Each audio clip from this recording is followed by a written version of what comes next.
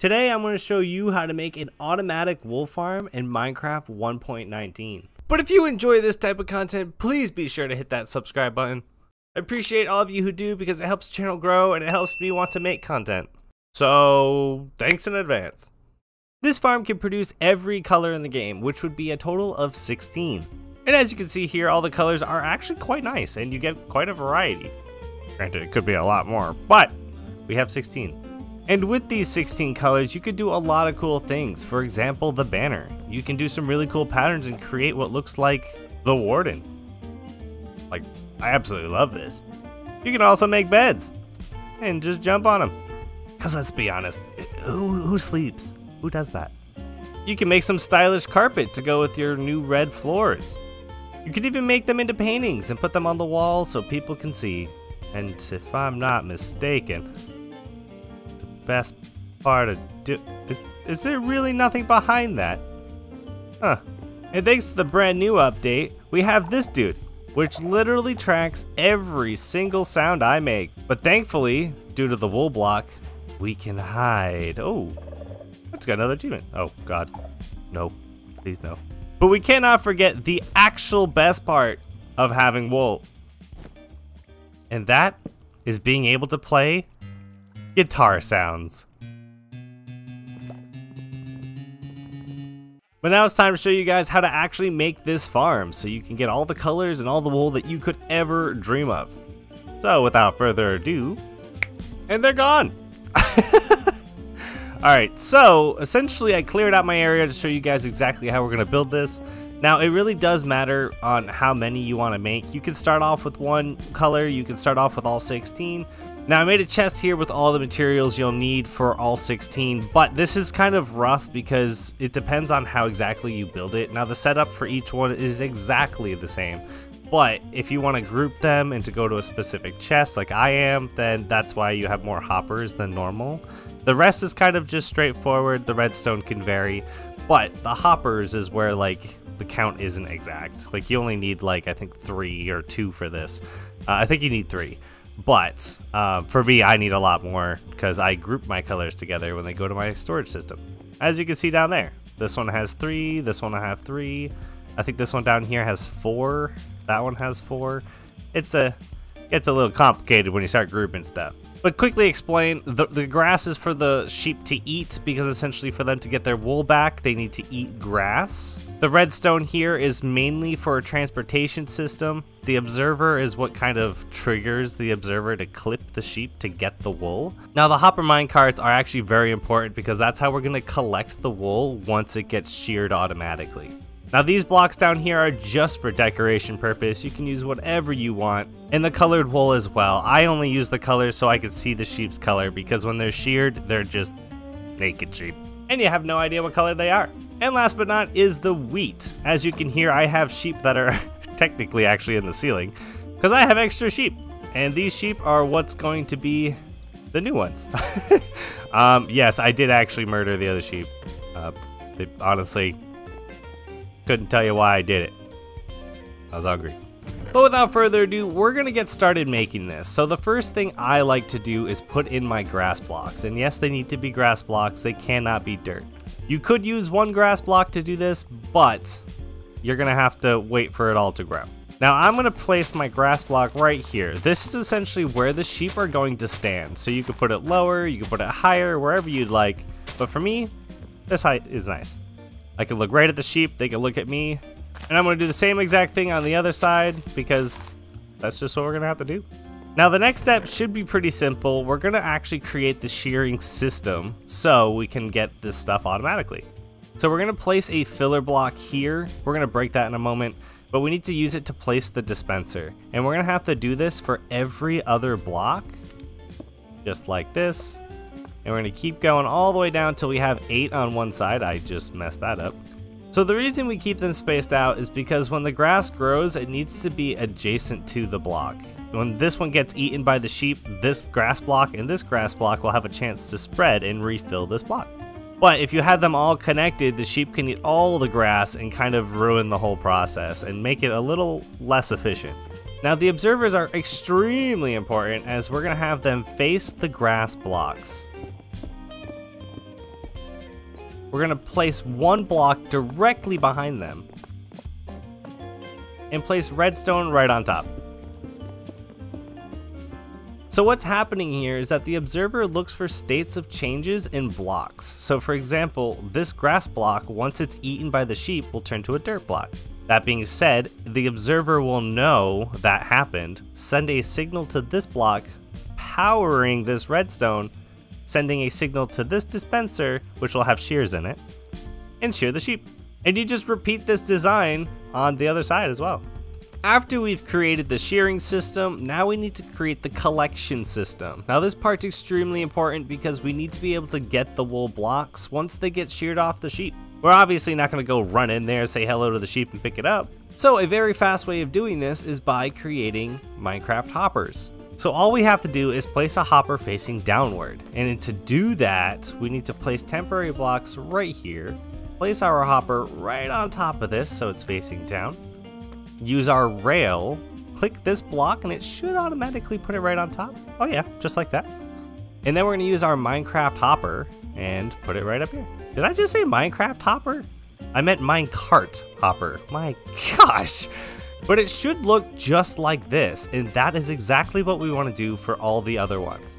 Now if you're trying to link them all together so they can all shoot out into one singular chest and have your hoppers look like this and just go all the way around and dispense out of one thing into your chest. But in my scenario, I set it up a little differently. For me, I'm going to set it up just like this, because the first 4 colors I have are all going to be in one dispenser.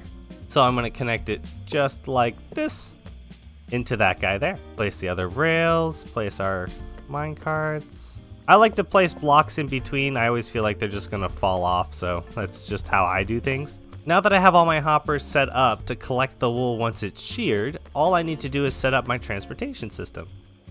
And as you can tell, I'm using waterways to get it all the way to my system over there, which is just a lot easier for me. I don't have to do any redstone, it's just water and ice.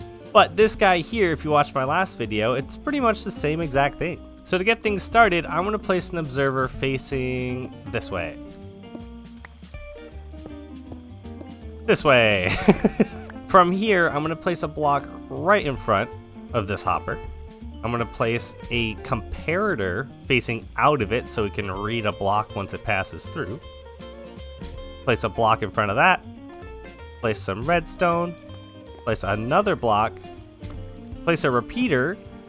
And then some redstone right in front of that. And that's the exact setup. But essentially what's happening here is that when an item passes through into this dispenser, this block, it gets read by the comparator that a signal is sent right through every time one item or a couple pass by, like for example 8 of them. It'll read the signal, it'll pass through this corner and continue to this observer, which will then just see the light turning on and off and dispense our items. But overall, it's a very, very small setup. And it's extremely easy to tile this.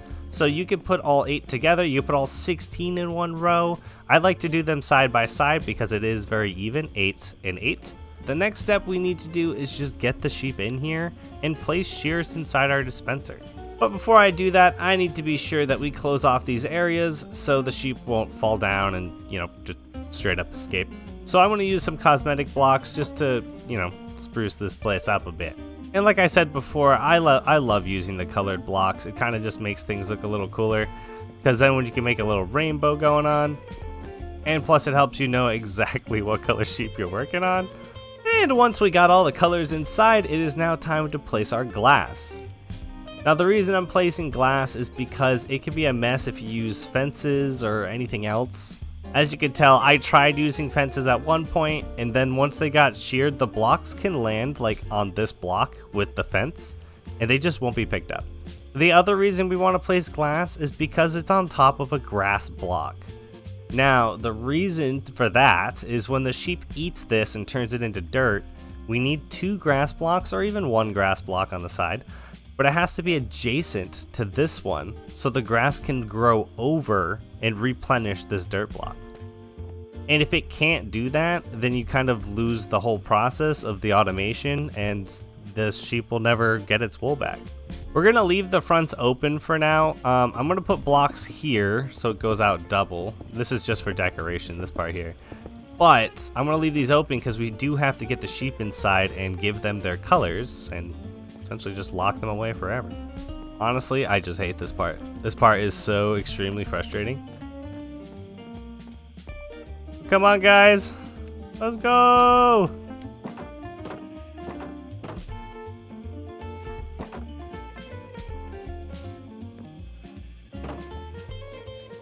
Are you guys, you coming? Hello? I need just one of you. Just one of you. Yes. Ah, yes. Wow, that worked so much better than I thought it would. All right, come on, guy. We got this. You know what? Since you're a white sheep, and so are your brothers, I'm going to give you the privilege of being the white wool sheep. How do you feel?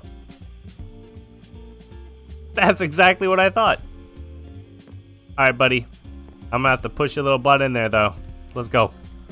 Go. Up. Come on. One more. Come on. There we go. Get in there. Pop. No! No! Sheep! Sheep! Ah, I got him. Holy crap. I just had to spam click that like crazy.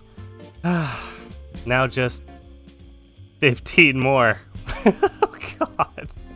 All right. And that was the final sheep put in his spot. Woo! All right. So now that we have all 16 in place, the last thing we got to do is color these guys. So I left a block open here so I could just, you know, reach in, just give them the color that they belong. So the last thing that I do is put the shears in. And the reason I don't put them in earlier is because we created that whole collection system down below, and I don't want items just shooting out while they're white wool. It's easier to do it when they're colored. We can climb our little handy dandy ladder here so we can get up to access to this row, and you can just access it right from behind. So you only have to put in one shear, you don't have to put in a lot. But after we put all that in, we get to watch the magic happen. I don't know which sheep it'll be first, but we get to wait until one of them loses their wool. Oh, you saw that? The light blue? There it goes. Oh, it was so fast. It was so fast. Damn. All right, well, essentially, all the sheep needs to do now, so the shear works. It sheared him automatically. But he just needs to eat that grass to get his wool back. And as soon as he eats it, his wool grows. Oh, there goes the blue. There it goes. Yay. Who else? Yellow. There goes yellow. It starts going really quick after a while. Like, you can fill some chests real fast. But once these guys eat the grass, it'll instantly shear them. So the only downside to these farms is that they just look naked all the time, and I feel so bad. Oh, there goes pink. Should be right up here. The magenta. There it goes. And just to show you guys what my collection system looks like, it's right here. So I like to fill the chests like this, where it'll just populate all the colors I want, like so. But I've been doing this for a while. I've had this thing up for a while, and it's clearly worked quite well. So to do a quick overview of exactly how this works, that was perfect timing. But as you just saw, the sheep eats the grass, grows the wool, and the dispenser behind will shear the sheep. But it can only do that because of the observer behind this grass block. That observer notices when the grass block is eaten and turns into a dirt block, which then triggers the shear. But once that wool falls down on the grass block, we have these minecart hoppers to pick up that wool. Otherwise, it would just sit there and disappear. It gets picked up by this minecart hopper, placed into this hopper, goes all the way over into our other dispenser, which then has some redstone to trigger it and shoot it all the way to our storage. And it's that same exact thing for every single color. So in reality, you could do 100 sheeps of one color and still do this same exact process and get tons of that one color. So yeah, that's how you can make an automatic wool farm in Minecraft 1.19. If you enjoyed this video, please be sure to hit that like and subscribe button. I appreciate all of you who do. Thanks to all of you who watched the last video and subscribed. You all mean so much to me. And make sure to comment below what you want to see next. I like to make these farms. I have quite a few. I have even a very interesting cow farm over there. Yeah, I'm not even going to begin to explain what it does.